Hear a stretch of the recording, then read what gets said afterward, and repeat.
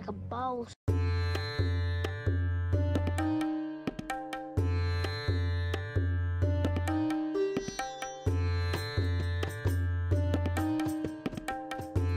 Oh my God, I mean, look, man, I don't like repeating myself, but some of you guys are hard-headed.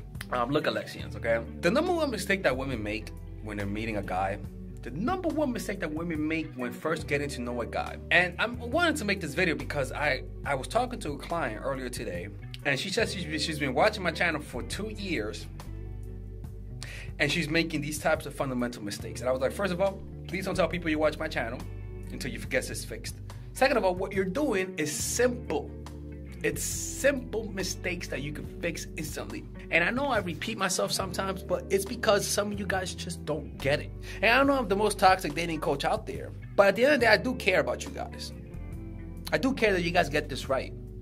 And so I'll risk repeating myself so that it could get through some of your heads, because some of you guys are just hard at it. It's that simple. And before that, don't forget, seminar all across the country next year. So go check out the dates. I'm going to Miami, I'm going to LA, Chicago, and New York City, and a few other cities, and we're going to be doing a retreat, a 3-day retreat in Mexico, where we're going to be doing ayahuasca. I mean, we're going to be doing the medicine, and we're going to be doing shrooms. We're going to be going to the pyramids. We're going to have a few seminars in that. It's going to be a very spiritual retreat, so please attend. It's going to be really good, and you guys can ask me any question you guys want while we're there. Look, ladies and gentlemen, the number one mistake that women make in the beginning when they get into know a guy, and you guys, people who watch my channel know this, is that you guys just open up too fast. You guys open up too fucking fast, man. You guys don't know how to play the game right. You guys think that guys are judging you based on how open you are or how sweet you fucking are.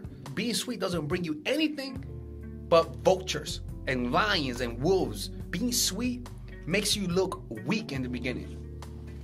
If you're a sweet lady, if you keep being sweet to people indiscriminately without making them earn your respect, you're gonna end up being a bitter, passive-aggressive bitch eventually, because you realize that people are taking advantage of you, but you don't know how to be aggressive directly. So you develop passive-aggressive tendencies, which is more toxic than anything else. Ladies, in the beginning, be a little tougher on the guy. Be a little bit more stricter on the guy. Shut the fuck up and stop telling the guy what you're looking for. Stop telling the guy what you want. Stop opening up too soon. Stop showing him your good side too soon. Stop telling him how you feel inside. Stop initiating all the contact. In the beginning, in the first 2 or 3 dates, let the guy do all the work. After you have a date with him and he tells you, hey baby, text me when you get home. Don't text him. Let him text you. Let him ask you what's going on. Stop telling him you had a great time on a date, even if you fuck him on the first date. Don't text him. Disappear. Learn how to play the mystery game. Learn how to be a little bit more mysterious. Stop being so predictable. Because this is what you do when you don't like the guy.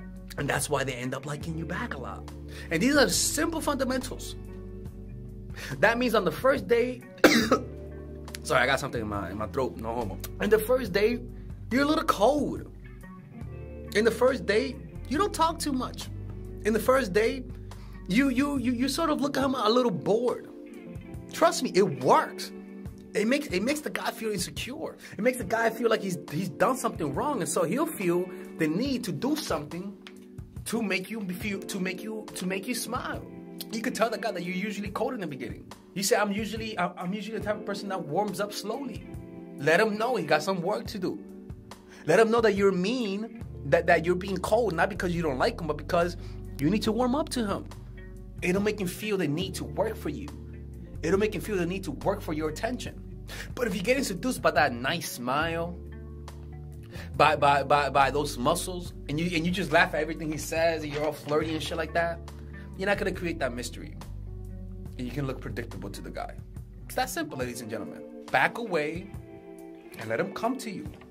Risk losing him. And that is the only difference between when you like the guy and when you don't like the guy, is that you let him come to you as opposed to you come to him. So even if you're going out on a date with a guy, he's an amazing guy, don't think it's over. You gotta realize he has to be the one that comes to you, not the other way around. Does that make sense? Okay, that makes sense. All right, ladies, this is Alex from mindfulattraction.org. If you guys need one-on-one coaching, you guys know exactly where to go, ladies and gentlemen. All right, ladies and gentlemen, if you guys ever want to learn how to use your feminine energy to influence people, learn how to use your masculine energy to become more assertive, and also learn how to blend both energies to improve your dating life, your spiritual life, honestly, your relationship life, your family life, your career life, this is the course for you. If I had to make a course for my nieces, I have two nieces, one is 19 and one is 15. 16. Holy shit. Oh my God, he's a bad fucking uncle. He's a bad uncle. Get him. Shut up, Melissa. You should get this course, right? And this is the course that I will make for them. So, for example, watch the curriculum, right? In the first week, we're going to be showing you how to establish a strong masculine foundation without letting it hurt your feminine energy. This masculine foundation is a source of who you are, right? It's your bodyguard. Without this, whatever feminine energy you create will be destroyed by the outside, because your masculine is your shield. So we'll talk about goal setting. We'll talk about how to develop a serious attitude. We're going to be talking about how to use more logic, how to use more goal-oriented behavior. It's more how to be a man. Now the next one is how to embrace the feminine energy, right? This one would teach you about how to minimize excessive masculine traits, developing self-awareness, healing abundant feminine energy, regulating your emotion, mastering voice qualities and facial expressions, surrendering control, and allowing pain to be felt. This is honestly, this will supercharge, like Kaioken, your masculine energy. After that, we have femininity in the workplace, and how to be feminine in the workplace without letting people take advantage of you, and the nuances of how women on power should behave versus women who are subordinates in the workplace, and even the dress code. This is based on psychology, people. It's kind of insane. I'm actually excited about this one. The next week, we talk about navigating the labyrinth of male and female friendship, and this a lot of women find confusing, so we talk about that. And how to identify envious friends, how to identify the good friends, how to keep male friends, and how to keep female friends. Week 5, we talk about how to release the burden of the past and stop and destroy mental projections. This is actually really powerful. And then week 6, we talk about how to increase your observational power so that you could read people better. And we have a bunch of bonuses. The course starts at $99, and you guys can pre-order the course today at $69 before it goes out. If you're watching this, most likely I'm in the meditation retreat, so most likely I will be praying for all of you guys. And just click on the description down below of the video. Right there, you'll see it, and you could pre-order that course. It's gonna be out by the end of next month or the beginning of February of March. One of the two, people, because I have a 10-day retreat to do, and I want to finish the course after the retreat, because I think the ideas are gonna be so much better. All right, man. I'll see you guys later. Pre-order, man. I'm closing the channel.